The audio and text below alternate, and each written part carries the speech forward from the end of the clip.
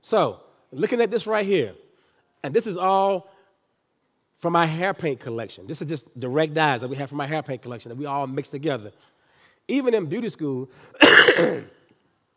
they would tell us all the time, you can take red, yellow, and blue and make any color in the universe. Am I correct?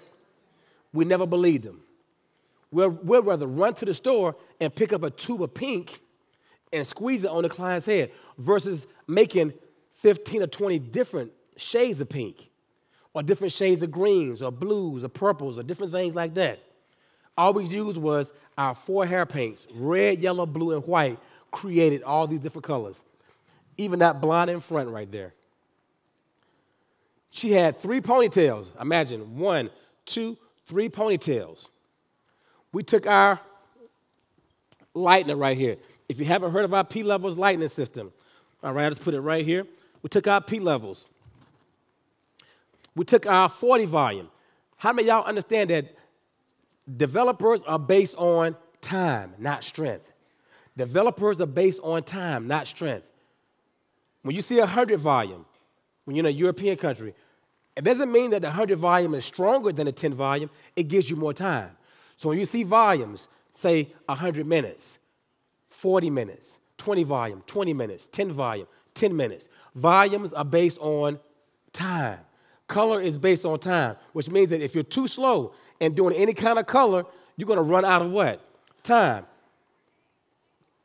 You can't mix your color bowl up and then decide to go get your foils and start pulling your foils out and get them to be the right size. Your foil should be laid out. Your comb should be laid out. Everything should be laid out properly before you even mix any kind of color. So she had 1, 2, 3 ponytails.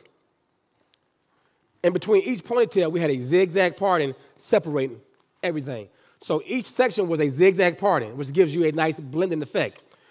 On the first section, we put our 40 volume on here. And this is a violet-based lightener. We put the 40 volume on, that entire section. We let it sit on. We waited 10 minutes. I'm sorry, she had 4 sections. Sorry, 4 sections. So 4 ponytails. After 10 minutes, we waited. Then we put it on section 2. After that, we waited 10 minutes. We put it on section 3. After 10 minutes, we put it on section 4. Which section got the lightest? So if I did 10, 10, 10, 10, that's 40 minutes, correct?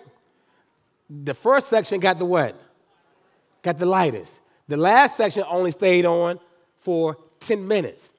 That same 40 volume gave us 40 volume results. It gave us 30 volume results. It gave us 20 volume results. And it gave us 10 volume results. This is why we don't need a whole bunch of 5 volumes, 10 volumes, 20 volumes, 40 volumes in our color room. We have to understand that developers are based on time. Developers open the cuticle up. That's his only job.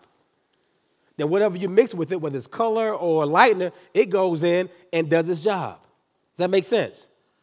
After 40 minutes, eventually, the developer and lightener starts to run out of time. You start to see it swell in the bowl. Anytime you see it swell, that means time is what? Running out. After that, we came on and put on different shades of color with our hair paint. And that's using our white, yellow, red, and blue. And these are just direct dyes. And when I say white hair paint, it's just as white as that board right there. And you can make over 130 different shades if you like. All right? So just mixing up our hair paint and just putting it on each particular section. But I wanted to put it on going from light to a very, very rich red-violet throughout the back.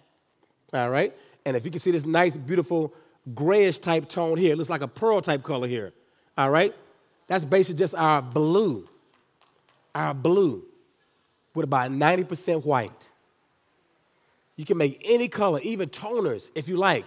But sometimes we don't want to take the time to actually go in there and do it. But if you take time and you charge it for your time, you can do anything you like. All right? But you walk to the front. All right? Model number 2, please. Hope y'all like that. And of course, for her cut, we just use basically convex lines throughout. We kind of come in on the sides and then a converge cutting technique here. We left it shorter in the center and longer towards the sides, and then bringing everything in the front to the center, everything from the back to the center to create that convex short mohawk. Very, very simple cut.